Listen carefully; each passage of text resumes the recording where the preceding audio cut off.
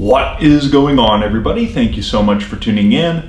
My name is John. Today I have for you a big box good. That's right, today we're going to be taking a look at the Ozark Trail hammock chair I picked up at Walmart for $39.99. Today we're going to be doing a 1-month review. I reviewed the Ozark Trail hammock chair on the main channel, ISN, roughly 2 to 3 weeks ago. I figured I would take the time to do a 1-month review, talk about what I like about this hammock chair, what I dislike about it.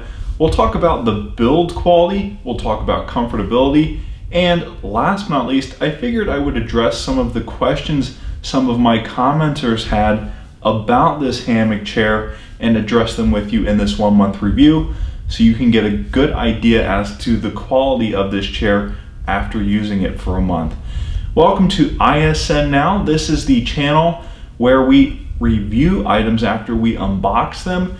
Our main channel is ISN. Go ahead and check that out. But for now, stay tuned and be sure to hit that like and subscribe to see more content like this. Let's go ahead and start the review. Okay, so the first bullet point I want to cover is build quality. As you can see, it is an aluminum frame, similar to a lawn chair you would find from any other brand, whether that be Tommy Bahama or Ozark Trail. So depending on how much you spend won't make a difference in the build quality. This is capable of holding up to 300 pounds. I myself weigh 215 pounds. I have a lot of headroom. Nonetheless, I think having that headroom allows you to use the hammock chair in other ways first not imaginable. For instance, you may swing back and forth in this chair. It does creak and rattle a little bit, and we will talk about that here momentarily, but I think for the most part you can expect to sit in this chair safely. As you'll notice, I did not mention in the last video I made, the unboxing and first impressions, there are a pair of cussing rings that come attached around this hook. It already comes pre-assembled. You do not have to assemble this out of the box, but all you need to do to get this chair to swing back and forth smoothly, it does creak and rattle a little bit. It is a chair, it is not a swing. You will need to install this chair on the cussing rings. Now that we're talking about creaking and rattling and build quality, I think fit and finish should also be mentioned here. This is a piece of nylon fabric material. It is sewn together. As you can tell, it actually looks great after having used it for a month. I've been swinging around in it, sitting in it a variety of different ways. I do expect this to eventually tear. And by the way, I keep this out on my patio all week, all night, all day, in the rain. I do not bring this in. The only time I've brought this in since the last time I reviewed this is today. And that being said, the threads that are holding the fabric together are perfect.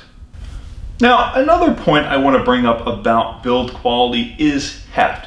In the unboxing and first impressions, I talked about the size, the girth, the weight.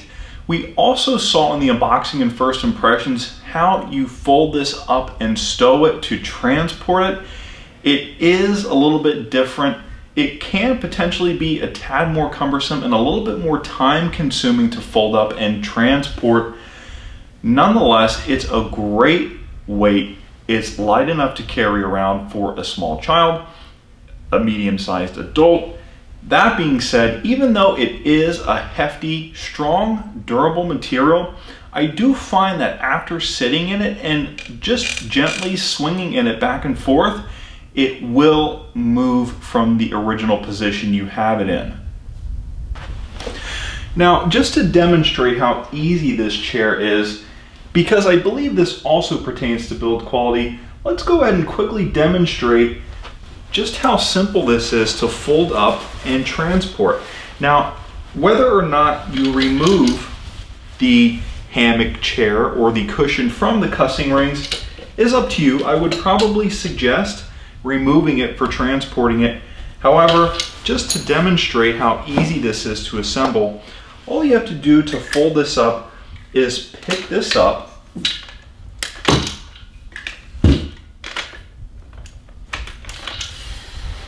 and as you can see, it folds just as easy as that. And of course, to unfold it, all it needs to do is slide into place. And then of course, what I failed to mention in the unboxing and first impressions was how to install this hammock chair on the cussing rings. As you can see, it is a triangular steel piece on either side, again, denoting a good, durable, quality material being used. This is a nice, hefty chair. You'll also notice the tag on the back of the seat cushion needs to be facing backwards so that it's not visible. That's how you know it's right side round. You'll also notice that the seat cushion is much wider than the back cushion. That's how you'll know how you need to place this seat cushion. And I think you might remember from the first impressions video, in order to make sure that this is as comfortable as possible, you will need to fold this seat cushion flap inward, or else it's going to be empty space. So in order to get this on the cussing rings, it's as simple as attaching it, but you'll want to make sure you do this because if they are not installed properly, it will creak and rattle more than it is now. So as you can see, speaking of the cussing rings, it is a little bit creaky, it is a little bit cracky. Now, one of my commenters complained about this, and I agree, it is annoying. But this is a chair and not a swing. You normally lay in a hammock, not swing in a hammock. Nonetheless, if you have the chair on the cussing rings, it does swing back and forth more smoothly. And in fact, I think if we apply just some WD-40, this might be okay, but I strongly recommend not doing so because it might create an odor that's unpleasurable. Okay, so now that we have talked about build quality, let's go ahead and talk about comfortability, because this is something a couple of my other commenters have mentioned about this chair. Now, originally it was empty space when I installed it the first time, and that's why it is so important that you fold this flap in, because if you leave the flap folded out, it really is just empty space. And well, actually it's not that uncomfortable, but it doesn't provide as much back support had you fold this front flap in. Now, even though this isn't your typical chair, it doesn't have a regular seat back. As you'll also notice, there are no armrests here. The way I like to sit in this chair is usually with my legs crossed and sort of bundled up. It's actually really comfortable and actually allows you to swing the chair without getting that annoying creaking and rattling sound. So just pay attention here momentarily. I will demonstrate how I like to sit. As you can see, just with my leg crossed over my left leg and recessed sort of backing up into the seat cushion here, as you can see, I can swing back and forth. It's comfortable. I don't have to exert much energy, and it's extremely relaxing and therapeutic to sit this way. And then if I want, which I normally do, I swivel around and I change it up. And as you can see, I rest my arm. I either hold onto the back of the chair with my hand, or I rest my arm over top and have my right arm on my foot, or text. Either way, it's pretty comfortable. But last but not least, I do believe this chair is therapeutic in some way, shape, or form. And it's almost like acupuncture. If you actually have your arms rested on top of the frame of the chair, it is a little bit sharp. It does puncture your wrists or your forearms a bit, but it is actually kind of comfortable and actually gets the blood flowing. So momentarily, I think in the unboxing and first impressions video, I was actually against having this front flap folded in. Now that the chair is broken in and it's 2 to 3 weeks old, it's actually kind of comfortable sitting in it this way. But as you'll notice, it still lacks the necessary back support.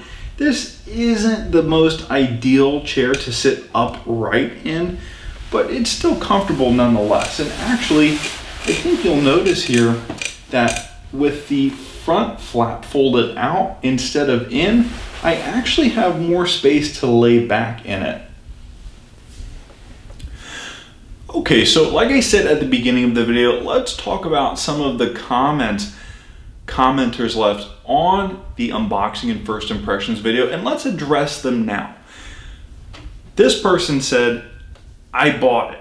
Looked comfy and fun, hated it. It was a little better after folding the bottom to sit more upright, but it's still super awkward to sit in for anything more than 10 minutes. Returning it, period.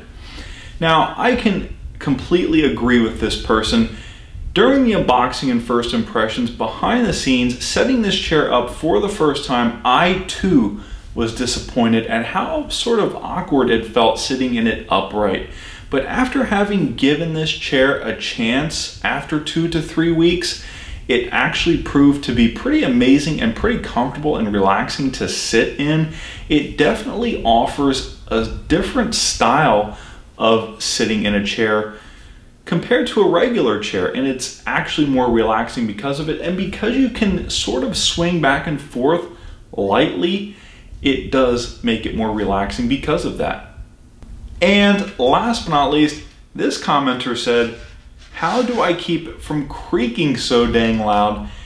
And to that I say, this is not a swing, it's a chair. So even though it is a little bit unfortunate that you cannot swing as if it were a swing set, that would be amazing. But that being said, if you weighed at the upper end of this weight limit, like maybe 275, 280, 300 pounds, swinging in this chair would actually take it over the top, I believe, and cause it to break. So it's not designed to swing in, it's designed to sit in and relax in like a hammock.